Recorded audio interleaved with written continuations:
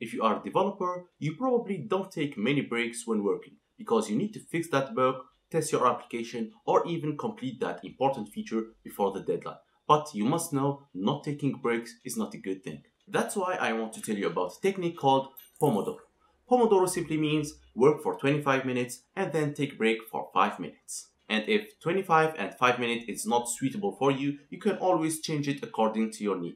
I personally like to keep it for 50 minutes of work and then I take a break for 10 minutes. Let's say I want to refactor this class. I know this class won't take me much of time, so I will say it will take me 1 Pomodoro. Another important feature will take me 3 Pomodoros, so I can stack my to-do list according to the Pomodoros I have during my day. You should remember that this technique might not work for everybody, but it's definitely worth trying. And finally, don't use your phone as a timer. Try to use a simple timer like this kitchen timer, otherwise you will end up scrolling on my YouTube channel.